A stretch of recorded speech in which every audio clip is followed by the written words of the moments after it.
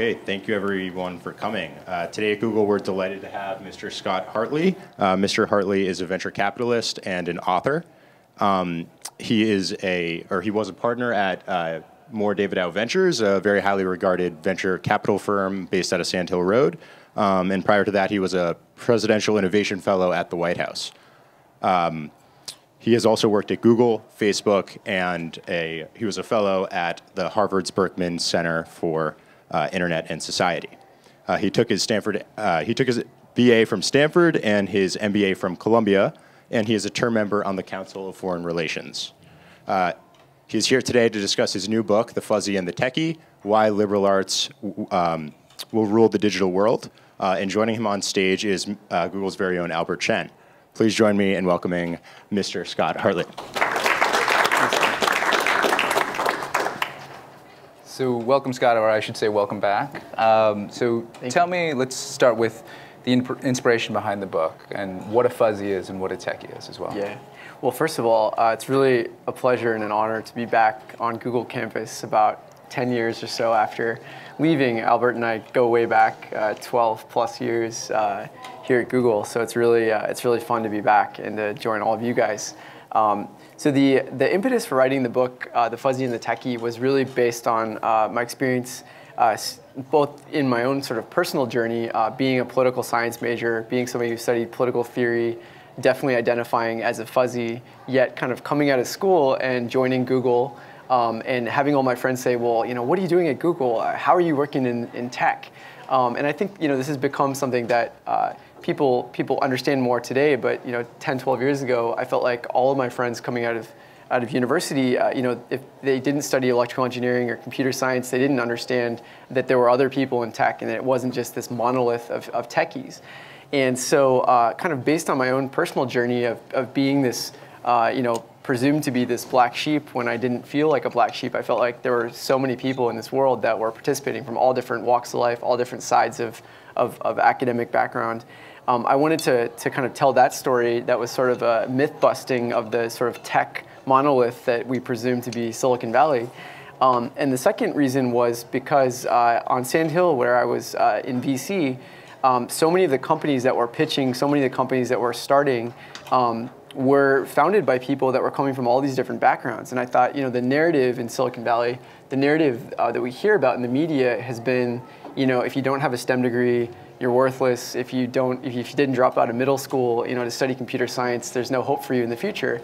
And the actual observation I had, kind of the empirical observation, sitting on Sand Hill and meeting with all these different entrepreneurs, all these different companies, was, so many of the great ideas were coming from people that came out of different walks of life, different backgrounds, different disciplines, different sort of passions. And the observation was that the code in some ways had been commoditized, and the ability to get things built, we were getting farther and farther away, more and more abstractions away from having to write, really esoteric syntax or really kind of learning the details or nuance of certain coding languages. We were getting these like bigger and bigger building blocks. And so the code in some ways had been commoditized, and really the comparative advantage of these really good companies was somebody with passion, somebody with a domain expertise, somebody with some sort of other disciplinary knowledge that they were, to which they were applying the code. And so, that was kind of the impetus for writing the book, was kind of myth bust this narrative that so many of the interesting companies that we were meeting with and funding and that are profiled in the book were founded by people coming out of backgrounds in philosophy, backgrounds in sociology, backgrounds in political science, coming out of fashion or media or finance or telecom, all these different backgrounds. And so the terms, fuzzy and techie, I don't know, is anyone in the room familiar with these terms? No? So they date back to the 1960s, 1970s from Stanford, where there was kind of this lighthearted association where people would ask the question, and they still do, are you more of a fuzzy? Are you more of a techie? Are you taking more fuzzy classes this quarter, more techie classes? And obviously techie being kind of computer science, engineering disciplines, fuzzy being more arts, humanities, and social sciences. But really, the book is not about sort of one versus the other, fuzzy versus techie. It's about this sort of intertwining of the two.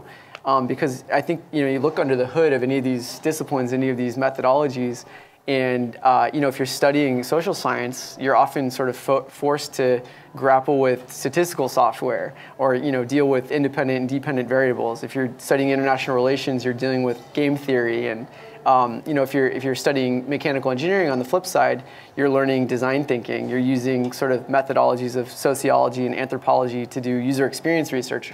So I think it's not that we can say one group is uniformly techie and one group is uniformly fuzzy. It's much more about sort of how we blend these two sides, and how so many of the innovations that I think make Google successful, make so many great startups in Silicon Valley successful, is actually this blending of the two, rather than sort of this narrative of tech is going to solve all. Big data, algorithms, AI, this sort of uniformly techie explanation is going to solve all. Thank you. So, yeah. Yeah, absolutely. So let's start with one of those themes, and closer to home for Google. In the book, you talk a lot about big data and that need for human input to inform things, including a company called Kaggle, which is now a part of Google. Can you talk a little bit more about that? Yeah, so Kaggle, I don't know if any of you guys are familiar with Kaggle. It was founded by an Australian economist. It's basically a platform where you can put big data to work and then crowdsource different explanations, different sort of observations on the data. And so companies can post public or proprietary data sets kind of behind an NDA, behind a non-disclosure agreement. And really you get this diverse set of people kind of looking at the data, trying to find whatever answer you're seeking. And so it's a competition platform which was acquired, I believe, in March, is now part of Google Cloud.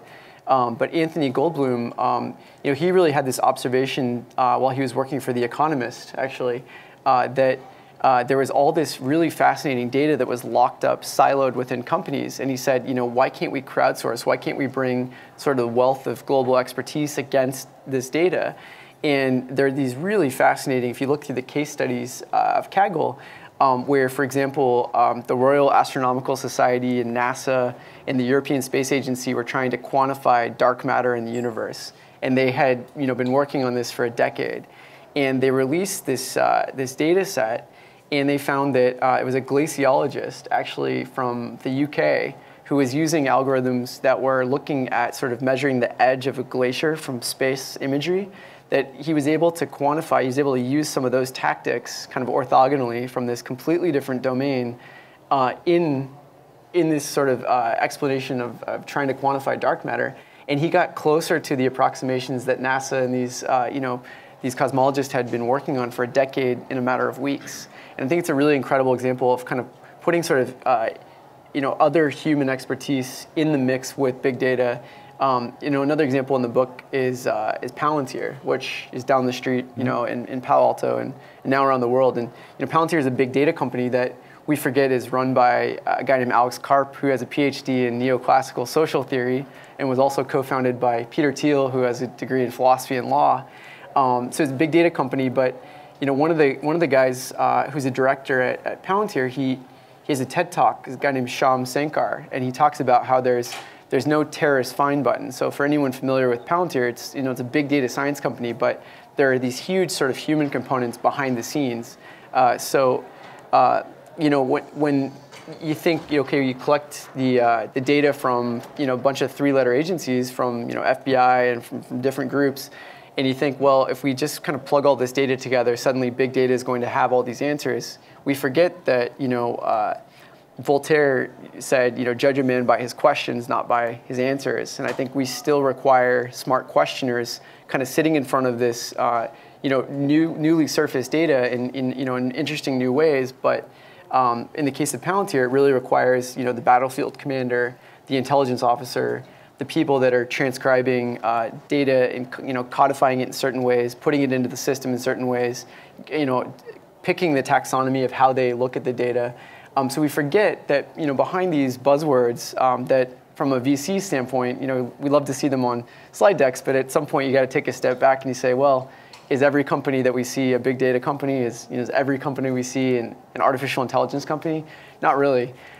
It's really kind of about this blending of human and data, human and machine. Okay, awesome. One of the other things you touched on is automation and like the concept of algorithms, and those are some examples. The example you use in the book is Stitch Fix, which is what I think it's cool. How does that apply to fashion, and Why is that a great example? Yeah. Well, I think you're much more fashionable up here than I am. But Stitch Fix, I don't know. Is anyone familiar with Stitch Fix? Yeah, a few hands in the audience. They just rolled out the men's clothing recently, but it's been in the market for women's clothing for a few years. But Stitch Fix is a fascinating example because really, it's sort of Netflix for fashion. So what they've done is they've taken articles of clothing.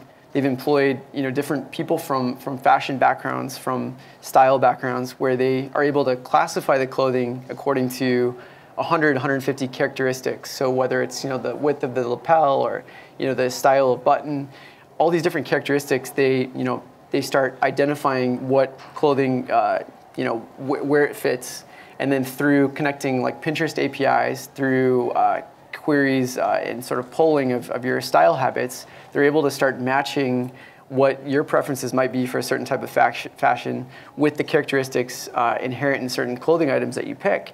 And over time, they're developing this Netflix-like algorithm to better surface clothing to you in a really automated, streamlined way. But what's fascinating about Stitch Fix is, one, it was founded by Katrina Lake, who is an economics major, not deeply technical. She had a vision though, and she had this passion to want to solve this problem. She said, she was working in retail consulting, didn't have any time to shop for herself, didn't have sort of the time to do it on her own. And she said, why is it that I can sit down and have all of my content served to me via Netflix, but I can't have certain e-commerce items served to me in the time and fashion that I want to receive them?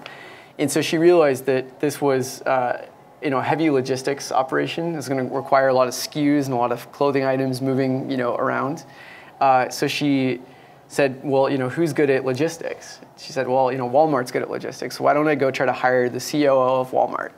And so she went and found COO of Walmart.com, got him to quit his job, work for her when she was still in the dorm room.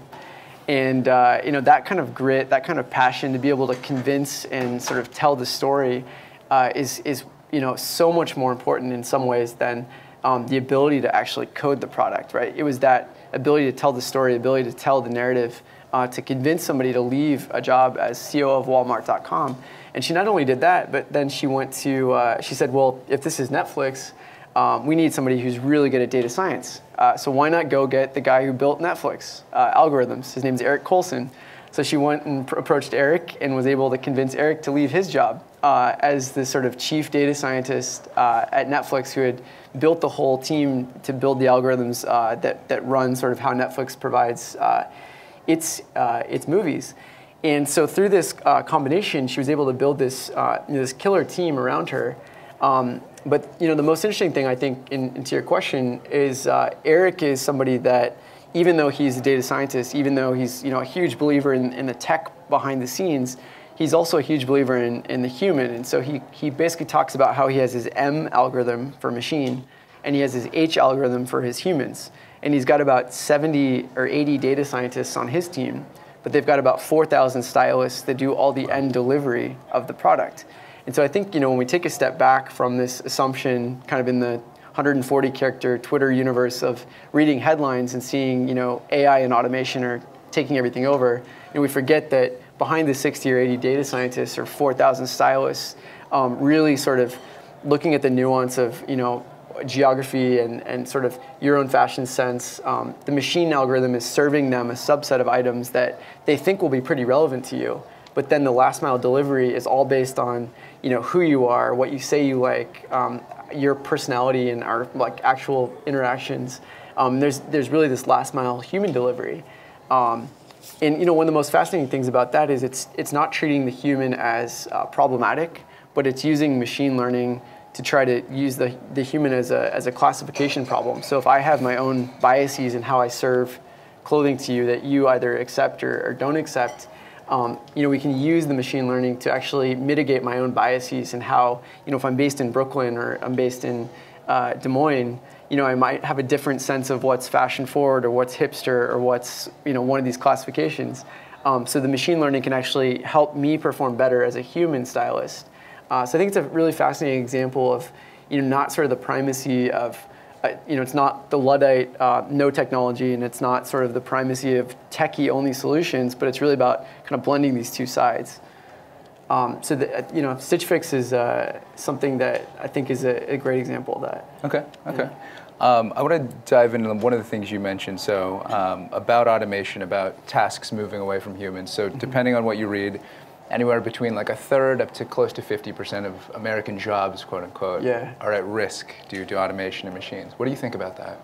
Yeah, so I mean, back to the question about like the reason for writing the book. I really felt like the narrative and the pendulum of Martin Ford's Rise of the Robots was a great book. I don't know if anyone's read that. But this sort of message of fear and the narrative of fear, and I thought the pendulum has got to come back toward hope, because I don't agree with the sort of 50% of all jobs are disappearing tomorrow. And that in that quote, it really refers to this study in 2014. Oxford came out with a study where they said 47% of U.S. Jobs are at high risk of machine automation. It didn't really define sort of on what timeline. Technological ability is not the same thing as immediately substituting for jobs tomorrow. Obviously, there's an economic question, there's a labor question, there's a flexibility of labor question, there's all these other components to that. So more recently in January, McKinsey Global Institute came out with a study that just kind of hit pause and said, let's take a step back and let's look at this 47% number and let's think about this. And so they looked at 800 different occupations across the U.S. And they broke up those occupations into the tasks that make up those jobs. Because like we all know, any job, you've got 100 different tasks that you do on a daily basis. And some of those things are best practices. Some of those things are really rote. They're repeatable. You've got maybe your best practices listed on your desk or on the wall for how to go through a process. Those are things that, because you've done them so many times before, they can be scripted, they can be programmed, they can be machine automatable pretty fast, right? So I think it's more, it behooves all of us to kind of look within our own jobs and say, well, what are the things that I'm doing over and over and over again? What are the things that are best practices? Those are things we could probably make more efficient through the use of machine learning or through the use of different technology. But then there's all these other tasks that are highly variable. David Autor is an economist at MIT, talks about sort of routine and non-routine tasks. And so routine tasks can be both manual or they can be cognitive. Routine tasks that are manual are things that robots can maybe do because they're physical. Routine cognitive tasks are things that machine learning can probably start doing. But non-routine things, whether they're cognitive, like things you do at work that are highly variable, interfacing with other humans, collaborating with teams, those are things that are not going to go away anytime soon.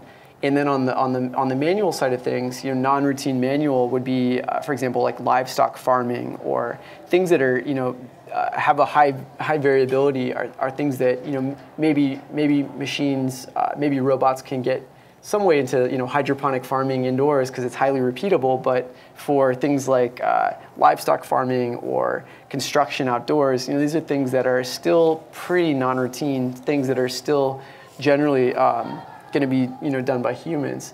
And so I really like the McKinsey study because it really kind of takes this granularity and looks at that. And overall, what they found was that they thought 5% of jobs had 100% of tasks that could eventually, over some period of time, be substituted with machines. And that's still a huge number of jobs that I think beg real social and political questions and all that. But for 60% of jobs, they said 30% of the tasks within those jobs are things that could be substituted over time. So much more than just sort of this all or nothing. Robots are taking over the world, AI is taking over the world. I think it's going to look much more like this gradual progression of, in our cars, we've had sort of manual to automatic transmissions. We've got park assist. We've got anti-lock brakes. We've got all this sort of fly-by-wire, in our cars and our planes.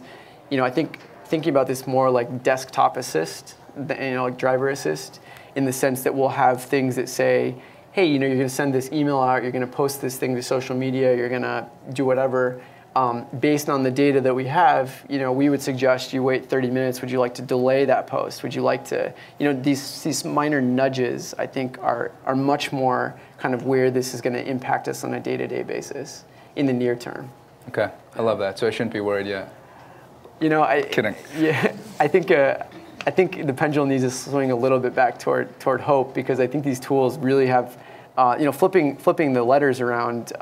There's a lot of talk about artificial intelligence, but I think when you go back to the debates of like the 1950s between Marvin Minsky and J.C.R. Licklider, who I talk about in the book a bit, there was this debate about artificial intelligence and intelligence augmentation, and thinking about, if you flip the letters around, how do we make humans more productive? How do we make humans better? I think the Stitch Fix example is a really interesting case for that, because a stylist has all these fallibilities, all these biases that are implicit.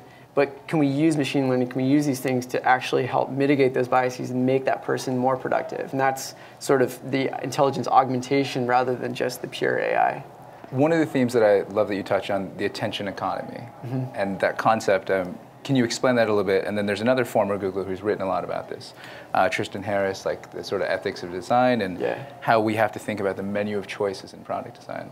Yeah, so Tristan Harris, he's a former Googler as well. He was here, sold his company, it's called Apture, to Google back in, I don't know, 2011 or so. Became a product manager, and then quickly kind of fashioned himself the in-house product philosopher, or one of many. And really took this observation, who's in the room as we're making these product decisions. I think in the past we've thought a lot about who wields massive sort of scale or impact of their decisions. And it's very we're quick to kind of point fingers at the MBA at the helm of an investment bank, or at the helm of an Enron, or a company that's done something wrong. And we forget that today in this sort of digital economy, we have this sort of same moral obligation to think about how we're multiplying out effects when we make product decisions that are affecting billions of people.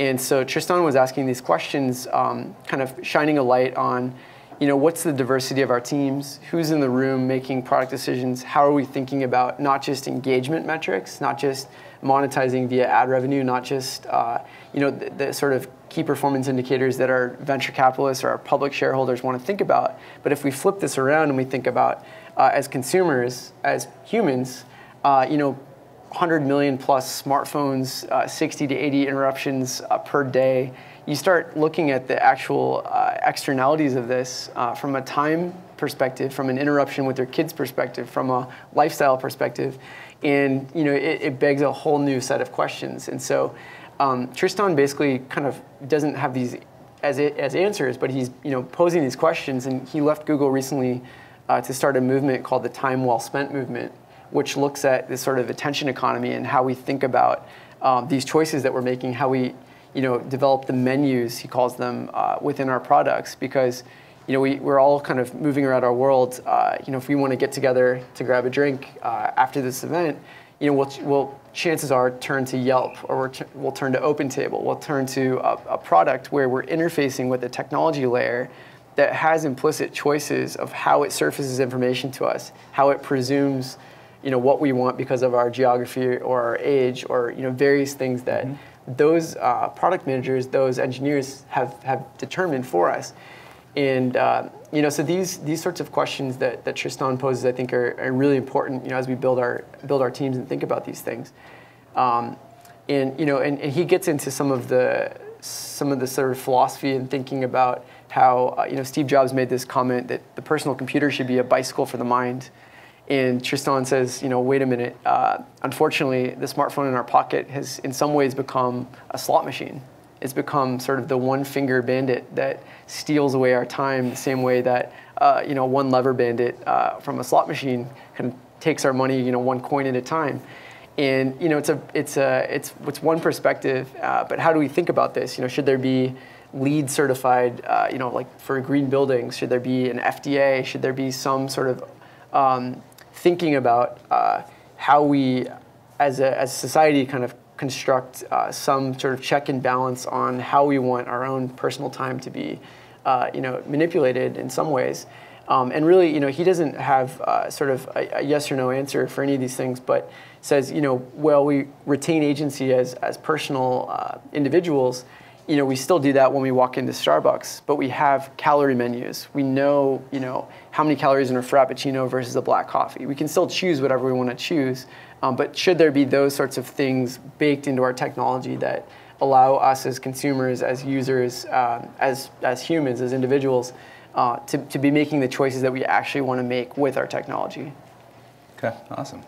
Yeah. Let's take a step back towards like the overall theme of the book. So, you mentioned, and I think some of us feel in the room too, like folks who, from me, like political science and history background, looking at the industry that I'm in, not having like a STEM degree, that, maybe, I don't know how long, my career could go in. So can you talk a bit more about your perspective on this and why these skills continue to matter? Yeah. So, back to the sort of code, I think it's a multi-part question where, really, in some ways, the chunks of technology have become larger and larger building blocks. And there's a great article in TechCrunch a few years ago about the end of the full stack developer and the rise of the full stack integrator. And I love that quote because I think it speaks so much to being able to know where the building blocks are. TensorFlow is this incredible tool. You don't no longer need to know kind of all the nuances to be able to get a product off the ground or to be able to sort of create an MVP or minimum viable product or create sort of a clickable prototype. So I think more and more it's about what are you passionate about? What's the sort of context to which you want to apply the code? I think the book is not anti-STEM. It's not anti any of these things. I think you've got to have enough technical literacy, enough break the ice, be technical enough to be dangerous. Which anyone at Google I think has already crossed that line. But I think it's about taking these methodologies, taking these passions, and really sort of unlocking these new industries. Like Mark Andreessen talks a lot about how software is eating the world. But on the flip side, I think software is feeding the world in the sense that now, if you're coming from a background like political science, like the two of us, there's a guy I feature in the book named Zach Bookman, and he founded this amazing company called OpenGov. And OpenGov was based on his own sort of personal passion for transparency in government, which was rooted in studying political science, going to law school. He worked at the Ninth Circuit in San Francisco on issues around transparency. He went to Mexico looking at transparency issues on a Fulbright. He went to Afghanistan with General H.R. McMaster to work on transparency issues in Afghanistan. And rather than the proverbial garage, he was living in a container, literally like a shipping container in Kabul. And he had this idea of, wait a minute, we're holding the Afghans to this incredibly high standard of transparency, and do we even have this at home in America? And so he came back, started talking to City Hall in Palo Alto. He thought, this is the heart of Silicon Valley. They must have their ducks in a row. They must have all their data visible and digestible. And on the contrary, it was literally in boxes, printed out Excel files. And so they created effectively sort of the mint.com of municipal finance data, where you can look and see all of the public expenditures, public revenues for 1,000+ cities. And I think that kind of company, sitting on Sand Hill Road, sitting in a venture capital seat, is so interesting because it's taking technology and applying it meaningfully to this problem that Zach really understood and really had a passion for. And he partnered with Joe Lonsdale, actually, who co-founded Palantir, co-founded a couple other companies, as a techie. But it was really about this blending of the two sides, and really the comparative advantage of what got OpenGov off the ground was Zach's passion for transparency, not the sort of ability to create a platform to visualize data. And so I think there's so many examples like that that really kind of show the way of, it's not just people in management positions. There are plenty of those people like Susan Wojcicki from YouTube, history and literature major, or I mentioned Alex Karp from Palantir, neoclassical social theory, or Steve Case from AOL was a history major. Emily White, who used to run Instagram and Snapchat, was a studio art and fine arts major. I mean, so there's so many different examples that I think, it's not just about cherry picking those examples, but thinking about the underlying methodologies of Slack. Stuart Butterfield, for example, was both an undergrad and a grad school, studied philosophy. And he really attributes kind of product design, product development to this unlocking of kind of this pursuit of truth, where you peel back the onion repeatedly and you go through this process of inquiry.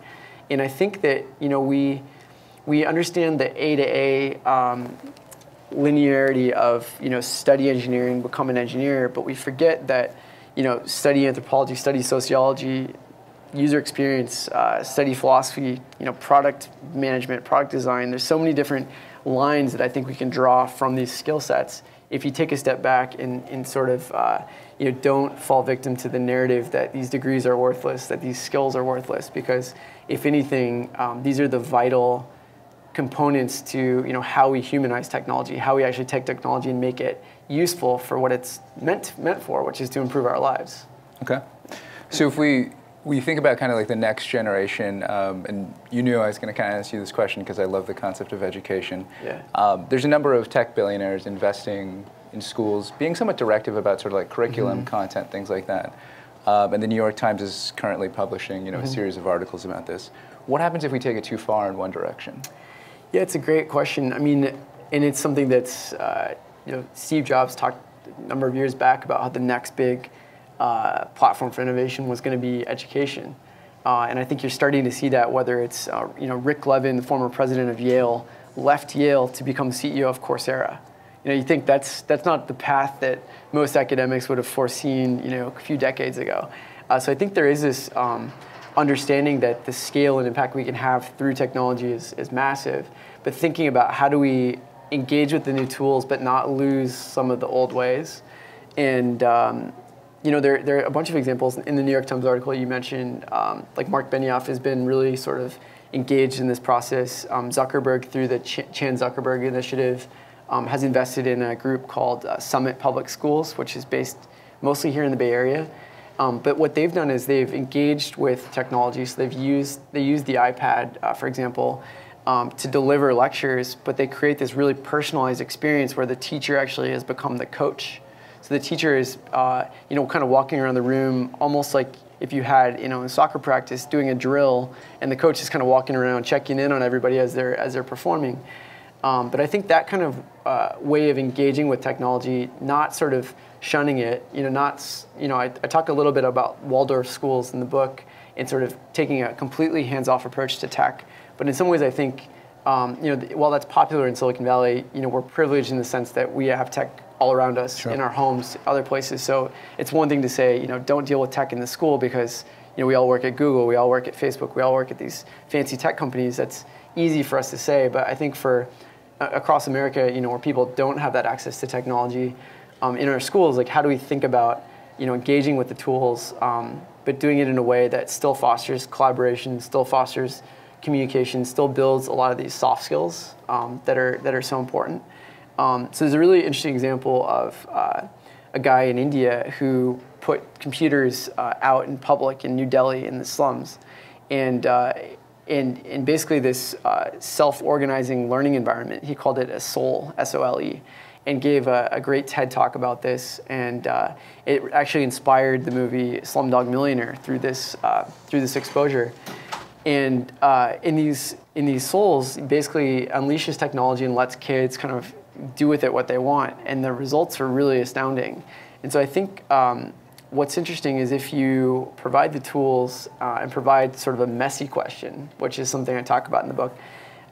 These messy questions are things you can't really Google. And they're fun because we live in this world where people say, well, all the answers are already on Google, so what's the point? Just give a kid an iPad, they'll figure it out. Actually, this example of messy questions is really fun because you ask things that are ungoogleable, like, why aren't our ears square? Why aren't, so it begs the question of, well, how do acoustics work? How did the ears develop? Maybe it's it goes into all these different areas of exploration. And so you show this to a class of third graders, and they immediately start Googling all these different things, watching YouTube videos, learning about acoustics, learning about different human biology. But then also sort of the second layer is this collaboration that's happening between them, and even this tertiary layer of figuring out what sources they trust, what sources they don't trust. In this sort of Facebook newsfeed world, how are we thinking about red feed and blue feed and what sources we choose to trust and all that. I think these are things that are really interesting ways that you can engage with the technology, but then still sort of teach these underlying skills. It's been about a year since you've written the book, and things move at quite a pace in the Valley and outside as well. What companies are doing this well? And if you're not a company that's doing well, how do you think about that? Well, I think we've seen Uber in the news a lot recently. I'd say from a cultural standpoint, that's one that I think they probably could figure out a way to do better. I think Google. I'm biased from having spent so much time here and loving the company, but I think that Google from back to days as a product specialist here is kind of sitting on core teams where there really are a lot of different people in the room. There are different perspectives. There's as a marketing person, a lawyer. I was sort of the representative to online sales or direct sales. There are all these different people kind of bringing this diversity of perspectives, and I think that sort of modular approach to product development I found to be really effective. I know that sort of creating these trusted environments where you can brainstorm openly, like IDEO does a good job at that. Where you don't judge on the surface, you provide sort of an open sharing platform for brainstorming. I think that fosters sort of the trust and the ability to sort of unlock, using social skills and all this. But it's a good question. I think it's something that, I think through blending these two sides, bringing together, fuzzy and techie, again, that it's not sort of a monolith of techie and a monolith of fuzzy, but sort of the two sides. And then from an innovation standpoint, I think there are so many ways that we can be unlocking the problems that we have all across the country and all across the world, and partnering with technologists who are really, know the new tools but are in search of applications for the tools. And so the Defense Department has created, DIUX, which is down the street at Moffett Field. They've done a great job, I think, of taking some of the problems that are really kind of rooted in DC, rooted in different parts of the State Department, USAID, military, and brought them out to Silicon Valley and said, here's what we're struggling with. Here are the problems that we have. Are there ways we can engage with technology to help fix these? And Steve Blank, who's an entrepreneurship professor at Stanford and Berkeley and at Columbia sometimes as well, he's created a class that's it's called Hack for Defense, and another one called Hack for Diplomacy. And it basically takes a mixture of political scientists, people from different sort of fuzzy backgrounds, and engineering students, and pairs them on teams and puts them against one of these problems that's sourced by a different agency. I think it's a really great example of how we can take fuzzy and techie, how we can take sort of this problem-centric approach, rather than just building technology in the abstract and then looking for some way to apply it. I have a question just kind of in regards to like the education piece again. I went to a college that had like a big core curriculum where I took like a lot of liberal arts things. I had to take like art class and a music class. And some of kind of the benefit I feel like you're talking about with the fuzzy comes from having this innate subject matter expertise or this deep knowledge of something that you're curious about. I was wondering, as you look at education moving forward, is there still a place for this kind of general core curriculum or a base level of knowledge you need to have, or do you really think it comes down to just letting somebody pursue what they're interested in and just going as deep as possible in that direction? Yeah, it's a great question.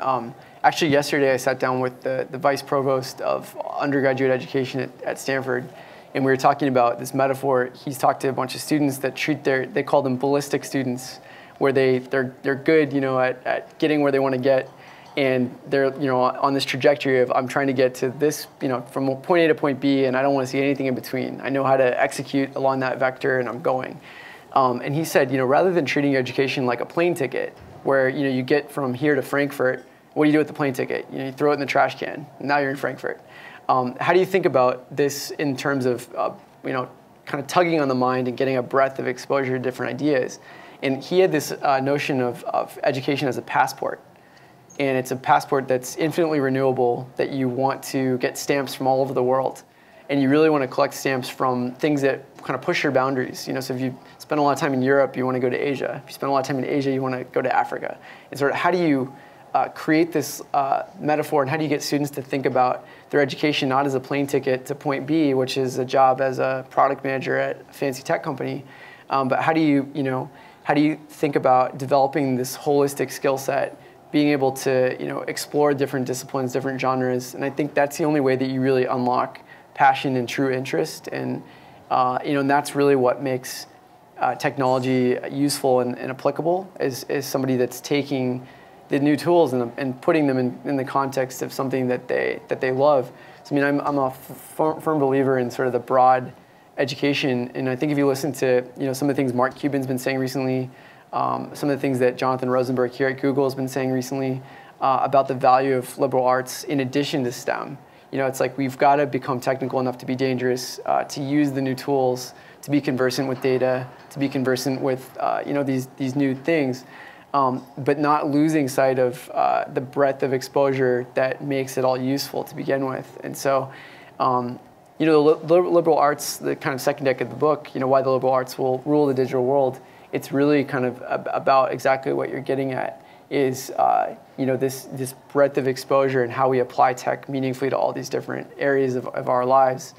And then the second kind of component to that gets back to the question of automation, where if we have these simple parts of our jobs, parts of our lives that are automated away, which probably will be over time, what's left are the complex tasks, and what's left are the tasks where we trade tasks more frequently. You're good at one thing, I'm good at something else. And there's a guy at Harvard Graduate School of Education who talks about the importance of soft skills. And he puts it in the terms of trade, almost like an economic argument, where when there's a lot of trade, there's a lot of transaction costs or friction. And the thing that reduces friction, that reduces transaction costs, that makes teams more effective are these social skills. And so how do you train for that? And I think one way you train for that is through real breadth of exposure, Socratic methodology, debating in class, debating at night. And I think if you're just on this plane ticket, one-way plane ticket, you're not getting that. So I love the passport, sort of that metaphor. Mm.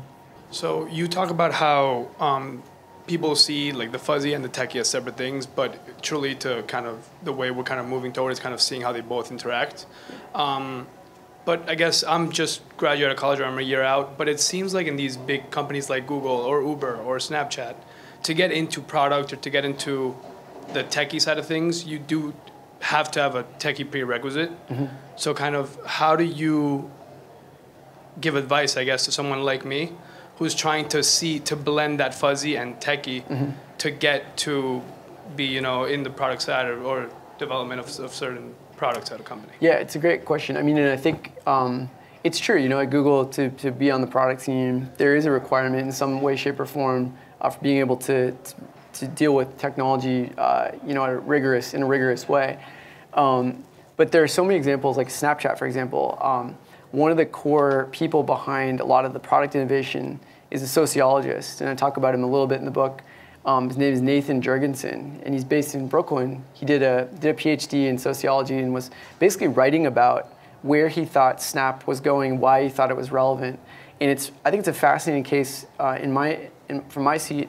Why did Snapchat take off? Yet to see if it's truly successful. I mean, I think it's proven to be somewhat successful, at least went public, which is more than we can say for Uber and others. But I think, given Instagram, given, Google+, given Facebook, given all these different platforms that were out there already, why was it able to break into the market? And really, I think the underlying reason why goes back to Nathan's insights as a sociologist and observing sort of these Gen Zers who had grown up in a world of digital abundance, in a world where every photo they'd ever taken was in their Dropbox or their Google Drive, saved infinitely forever. And he said, how do you create scarcity in a world of digital abundance? You do it by making things disappear. And it was this core understanding, I think, of the sociological insight that I think really gave them an advantage. And Evan Spiegel read some of these posts and immediately hired Nathan, brought him into Snap, and now he's an instrumental part of kind of the product organization. Similarly, I would point to Snap Spectacles versus Google Glass. I think that the insight with Snap Spectacles is that there's a difference between clear glasses and sunglasses, worn indoors versus worn outdoors.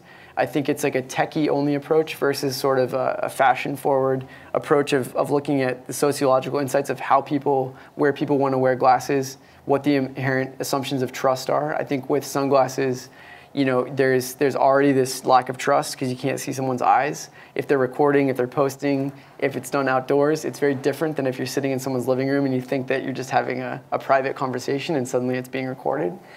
So those small sociological insights, I think, are really at the core of what makes a lot of these products work versus another.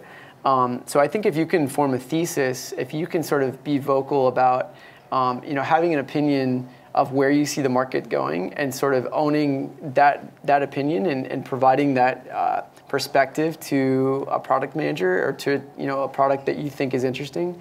I think that's something that people will find valuable, and they'll probably bring you in on a project basis or bring you in a consultative capacity, and then over time, that can really snowball into a lot of different interesting opportunities. I was just kind of wondering, I think when you think about like models and machine learning, I think like probably the biggest risk is like you said, the human input part, like not putting enough thought into what those inputs are, and then your results can kind of be skewed. While like I think there is definitely a place for people who are like pure, like fuzzy, if you will. Mm-hmm. Like, is there danger in not being able to kind of look under the hood and understand what's going on, what those inputs actually are in those models when we think about like 10, 15 years from now, when our tasks are being automated, even for the roles we're doing today? Yeah, it's a real question about black box. I think it's something that we're going to be grappling with for a long time. You read an econ paper and you ask the author of the econ paper, why did you assume this, and this? Those are just words, and people can barely describe their assumptions and why they chose one thing versus another. And now we're talking about thousands of lines of code, things baked into algorithms, things pushed out into ones and zeros, built by composite teams across the world. And I think that there are these very real questions of bias and who's in the room and who's helping make those decisions. But I do think we need pure fuzzies in those scenarios as well, because if you look at predictive policing as one example, there's so many things we could probably do with predictive analytics around IoT sensors on police vehicles, saying, okay, where are they going? Where are they at certain times of day? Where is reported crime? How do we think about deploying police force in advance to mitigate crime? And that seems all nice and harmless, but behind the scenes you say, well, okay, actually reported crime data is reported crime data. Reported crime data comes from who has trust in community, who feels acceptable to report crime. If somebody has a dozen unpaid parking tickets, they're probably not calling the cop for petty theft.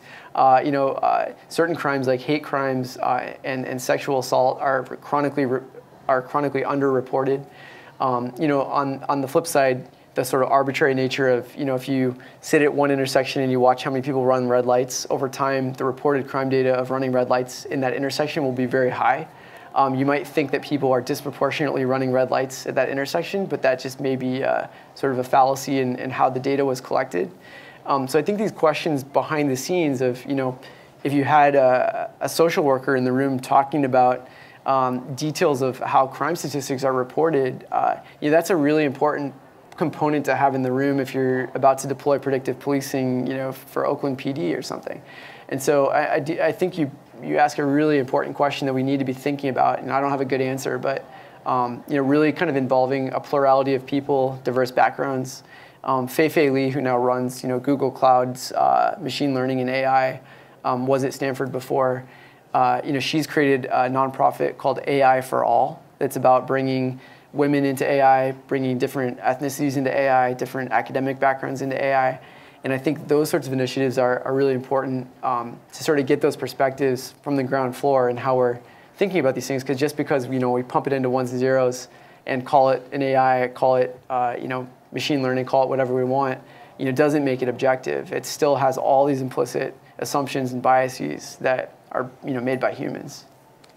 So I'm not sure if you're familiar with Tyler Cowen, I think it is, but he runs the blog Marginal Revolution. Uh-huh. But anyway, his vision of the future is basically that there are these technical superstars who become sort of like the capitalist class, and they design the sort of Ubers for everyone else to use, but without that skill set, it's sort of hard to become a value producer in society. And sort of using your example of the company, I think it's Stitchist or something, where the number of fuzzies just far outweighed the number of like the small number of sort of elite data scientists, techies. How do you sort of deal with the question of these techies, or like is there going to be a big inequality in terms of earning potential for people, for fuzzies, and sort of also how do you go about as a company like quantifying and valuing the impact of fuzzies? Because it seems like something that's much less tangible. Yeah, I mean, it's the questions of inequality, and there's another great book that I would recommend. I just picked up its translation from Dutch, but it's called Utopia for Realists, and it's by a Dutch author that goes into the questions of basic income and some of these ideas. That's really interesting. I mean, on the flip side of that question, I think, is the democratization of the toolkits and the TensorFlows of the world, the way that you can kind of, being a full stack integrator, more and more people with less and less kind of quote, technical expertise can actually put these tools to use in incredible ways. And from the Google blog, actually, one example in the book is about a Japanese farmer that uses like Arduino and uses TensorFlow and took 3,000 images of different cucumbers that he has on his farm and created a classification engine to basically auto-sort all of his cucumbers. So he created a robotic system to completely automate his farming routine. And so I think we'll equally see that sort of thing happening. To the question of inequality, I think it's a big question that we all need to grapple with. But the reality is that if you have a degree in one thing versus another, and it's a slip of paper from a university, it's not a carte blanche relevance, regardless of what it says. Whether it says computer science or anthropology.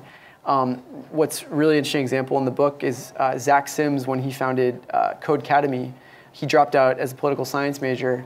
He went to MIT and Harvard to try to hire all the people to build Codecademy, and none of them had the requisite coding skills that he actually needed. And so he said to all of them, you need to go upskill, you need to go to General Assembly, you need to go to some of these platforms to learn the relevant skills. And I think it's case in point for we all have to kind of keep our education in beta. We've all got to continually sort of break the ice and continue to learn.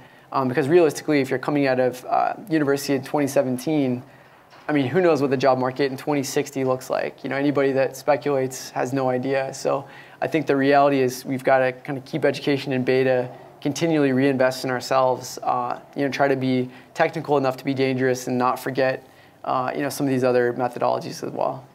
Thank you, everyone, for coming, and let's once again give a thank you to Scott Hartley. Thanks so much, Thanks, guys. Thanks, Albert.